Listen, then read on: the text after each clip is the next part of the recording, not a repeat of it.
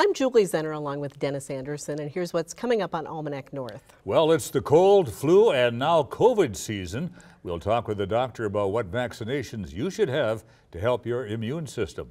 We'll introduce you to two Indigenous artists and see their art on display at Duluth's AICHO building. And we'll preview a new PBS North documentary and also find out how you can help truckers for Tots reach their goal. Those stories and voices of the region up next on Almanac North.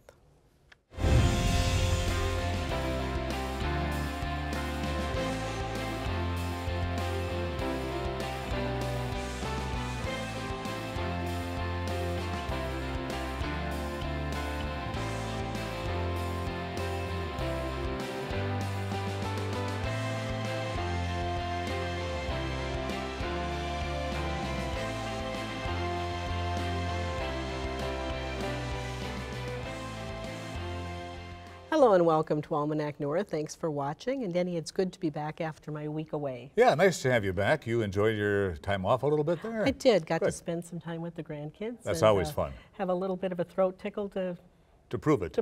Okay, wonderful. But let's get to that. All right, thank you very much, Julie. Well, the St. Louis County Board has scheduled two public meetings for residents to give input on the 2024 county budget.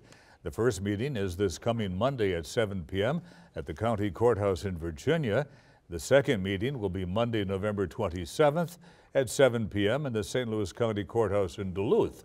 Now, that meeting will also be live streamed on the county's Facebook page for those who can't attend in person. The annual Give to the Max Day on Thursday raised more than $34 million for Minnesota nonprofit organizations. The 15th annual statewide giving campaign raised money for 6,600 nonprofits and schools. PBS North and the North 103.3 FM raised $3,400 for programming. Thanks to all who gave. The local Salvation Army is suffering a shortage of bell ringers for the Red Kettle season, putting their fundraising goal in jeopardy. Now, so far, the Army's about $3,000 behind where they were at this time last year, threatening their $225,000 goal. Contact the Salvation Army if you want to volunteer as a bell ringer. And the holiday season kicks off in earnest this weekend in the Twin Ports. The Christmas City of the North Parade runs down Superior Street in Duluth tonight, and then the annual Bentleyville Tour of Lights at Duluth's Bayfront Park opens for the season on Saturday. The holiday season is also a time when cold and flu cases pop up as family and friends gather in close quarters. And though the COVID-19 pandemic is behind us, COVID is likely to stay with us for years to come. Joining us with some tips to stay healthy is Dr. Andrew Thompson, an infectious disease specialist with St. Luke's here in Duluth. Welcome, Doctor. Thanks for being here with us tonight. Are vaccinations something, Doctor, we should be having annually? Yes, we should. For a while now, flu shots have been recommended for all people annually. And this year, there's also COVID booster is recommended for all. And RSV vaccine is recommended for some groups of people. What is RSV? RSV is a virus, and it's particularly bad for the very young, for infants, and for older individuals, and those who might have immune problems. Mm-hmm. But it can cause a bad pneumonia. Mm-hmm. What are you expecting this year in terms of respiratory illnesses in our area? I never like to predict. Do it anyway. We can reliably expect that there will be some influenza. We're already seeing a few cases of influenza in Minnesota, but it's hard to know when it will peak and when activity will be particularly bad. Last year was an early season. Usually we see a lot of activity in December, January, February of influenza. COVID, we're seeing seasonal trends, and so we expect as we're indoors more, breathing the same air, that there will be more COVID cases as well. And RSV is very predictably a winter virus. So we're concerned about RSV starting now into the middle of winter. Are there any shortages of vaccines, Doctor, that we should be concerned about? No shortages. No shortages of vaccines news, yeah. this year. So I encourage everybody to go get one. Mm-hmm. So we're heading into a holiday week. Is it too late for people to get vaccines now that will help them at that family gathering for Thanksgiving? It really is. It's too late to get a vaccine now to protect you during Thanksgiving, but it would be a great time to get one to protect you during gatherings in December. You know, family gatherings around Christmas and the New Year. You want to get a vaccine about 2 weeks before you might be exposed to something for it to be effective. Mm-hmm. You mentioned that COVID vaccines are recommended for everyone. The people who had the initial sequence and or have had COVID, do they still have any immunity from COVID, or has it really morphed to the point where that doesn't really protect you anymore? That's a somewhat complicated question. They have some protection, but COVID has mutated so quickly that the virus that's circulating now is different than the original strain. So our updated booster vaccine, the current one that's available, is targeted toward what's circulating now, what's in our community now, which is very different from the initial strain. When you say different, is it more deadly or? No, it's just changed a few of its proteins such that our immune system doesn't recognize it as well from that initial exposure. So it's not more serious, but you might have less protection based on your past vaccine or your past infection. Mm-hmm. Mm-hmm. So as a physician and in the medical community, is COVID still a greater concern than the regular seasonal flu, or has it morphed to the point where it's pretty much the same? That's a good question. They're both of significant concern to me. I'm not going to rank them in order. But COVID it's still very significant. There's still a lot of deaths due to COVID. There are hospitalizations due to COVID. It certainly hasn't gone away. So I still take it very seriously. Are large numbers of people getting vaccinated? No, it's actually somewhat disappointing. Really? With our recent booster vaccine, a relatively small percentage of Americans are getting vaccinated. And my hope is for those who are at higher risk, those over 60 or 65, or those who have immune compromising conditions, Okay. if they get it. Dr. Andrew Thompson, thank you very kindly. Appreciate you being with us tonight. Happy to be here. Thank you. Thank you.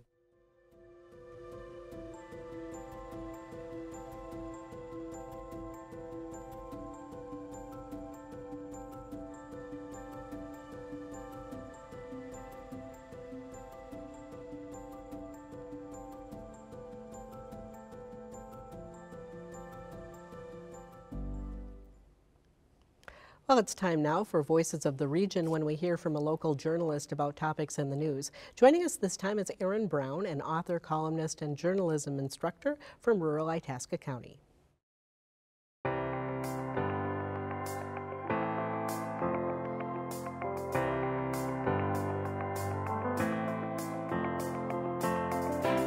Recently, there was a major fire in downtown Eveleth, and one of the historic brick buildings in that range town burned, had to be actually demolished in the process of the fire suppression. It was, of course, these old buildings are often right next to each other in these downtowns, and so it was more than a dozen, maybe even 20 fire departments came in to help address the fire.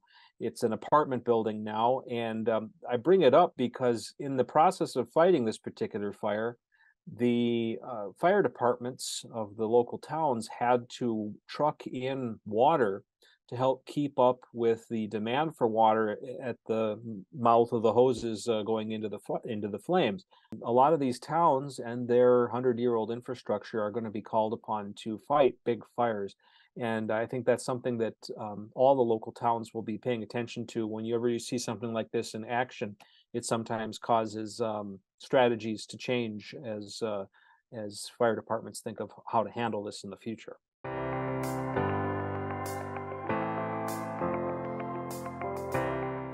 There were school referendums that failed all across, especially north central Minnesota, and the one in Duluth passed, but the second one failed.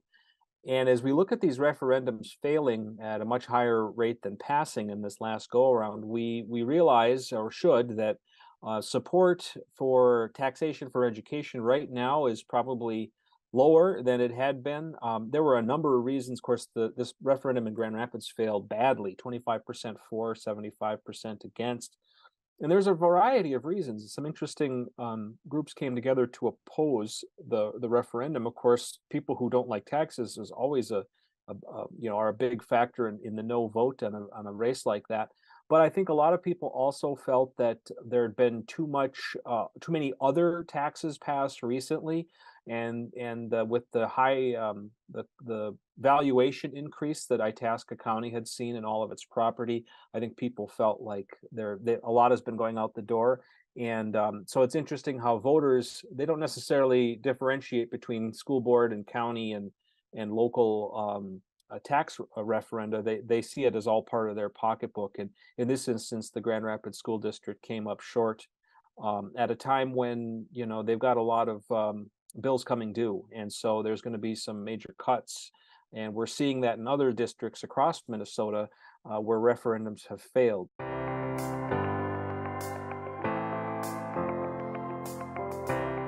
If you've been following labor news, you know that the United Auto Workers were on strike, an extended strike against American automakers. And this strike was successful. It led to some really good contracts for the UAW and kind of a historic win for legacy labor organization. But it wasn't universally loved by all. For one thing, the automakers are going to be paying their workers a little bit more. But with that, Cleveland Cliffs are the biggest mining company in Minnesota right now, and steelmaking company, opted to raise its flat rolled steel prices once again. It's been steadily raising prices since the COVID days, and in fact, they're dealing with some very high prices right now. That is directly coming out of the auto market. So the automakers, seeing that news coupled with their labor news, came out and issued a statement that they are going to oppose or fight Cliffs' efforts to buy U.S. Steel, which is, of course, the historic big steel company in America, now no longer the biggest steel maker or even the biggest in Minnesota, but still a very important company that is essentially for sale. Cliffs wants it. ArcelorMittal, the global steelmaking giant, wants it, and there are some other bidders. And I'm hearing that those bidders are submitting their bids even as we speak, and that their representatives, under non-disclosure agreements, of course, have toured U.S. Steel facilities across the country, including here in northern Minnesota. And so as this is happening, I wouldn't be surprised if we have some big news about U.S. Steel before the end of the year.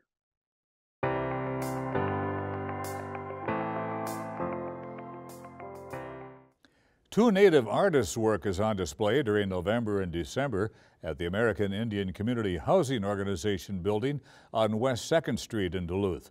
PBS North videographer A.J. Larson talked with the artists for this story. We are at the AICHO Galleries, Robert Powell's Art Gallery, and the name of the art exhibit is Mazini Ige Wininiwuk, which means two woodland artists. And I'm excited to be here with Gordon Coons. He's a seasoned artist. I'm a digital artist. I've been an artist for a long time, and of course I didn't have digital art back in the day, and primarily you start out drawing, painting. From there, years later, got into computer graphics. You know, I have a lot of floral designs in my work, and there's a lot of four-legged relatives of ours, you know, the bear, the eagle, bullhead, and the moose. I do use planes, geometric designs as well. I use both because I'm also a Dakota lineage and also an Ojibwe artist. So a lot of the stuff I use is a dual sort of imagery with woodland and plains art. You know, I grew up on the reservation. We used to make art, we used to give it away. So I would see it being made around. My aunts, my uncles would be making things. And I've been traveling around the country for maybe 30 years. I never went to art school. I went to high school, and then that's where I got all my art training. My images are pulled from my heritage. We call it Gijibajanoman. we tell stories. So each of our artwork that we create, not only myself, but other Native artists will pull information from their, their stories from their history. Some of my work has more of a historical point to them that, is past, but a lot of them as our clan stories, and you'll see them on my images. I do reduction block prints, create them. I paint in a woodland art style. I have an image in the back that I have done with duct tape, and I have some images that are just embossed paper. I have one that I did with duct tape, and that's just a little bit more modern. It's a Superman type character, and if you look at him, you'll see that on his name, instead of having an S, I use the word NDN. So if you say that fast, what do you get? You get Indian. So that's kind of what I'm trying to do, is let the kids know that we're not stuck in the past. We can go forward, and that hero person is who they are. Well, most of my work has to do with, historical events. And one thing in those images, I want people to understand that this is what we built the country. We gave land. What really I enjoy sharing is seeing people's pride in viewing Anishinaabe art forms. They look at it and say, this is where I come from. This is who I am. These art forms represent my people.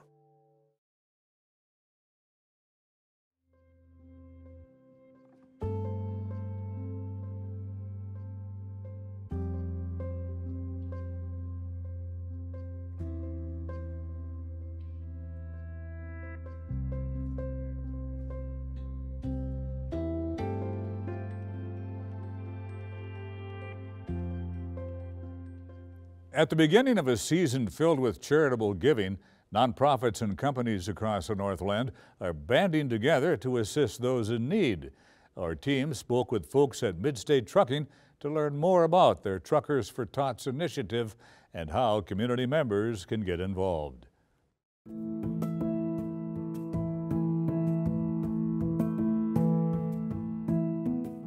Truckers for Tots, so this started about 15 years ago. We're with Midstate Truck Service. We're a family-owned company out of Wisconsin.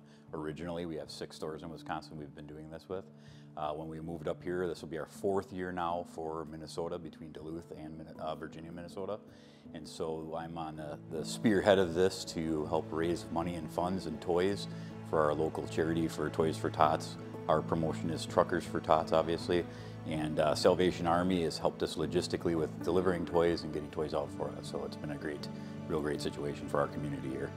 This last year, I was told by our Toys for Tots rep that we equated for over 50% of the total toys collected and distributed last year.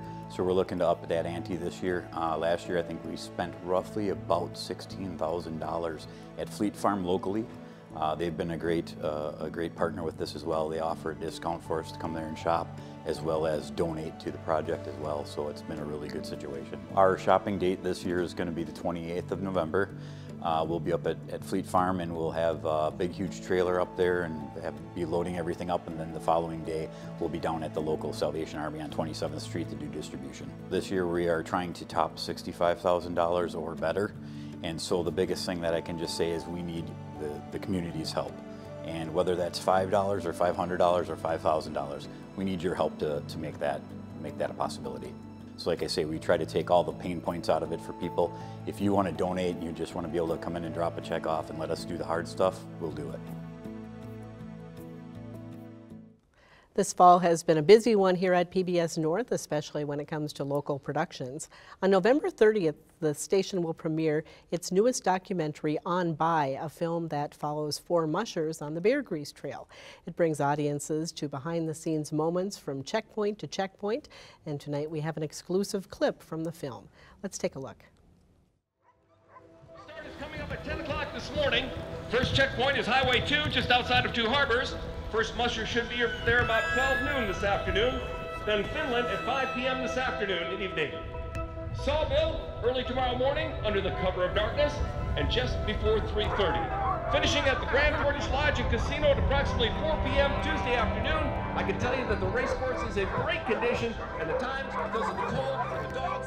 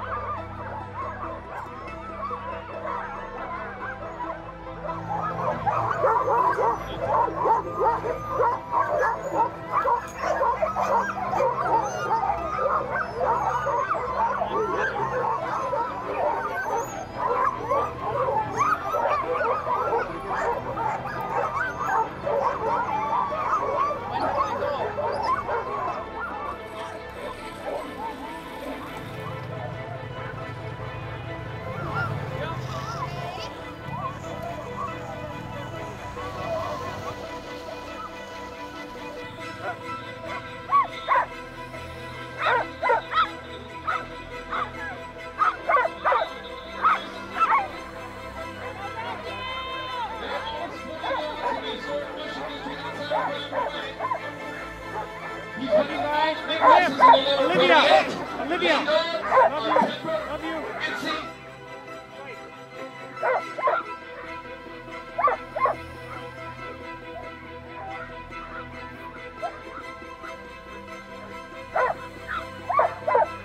Ready? Ready?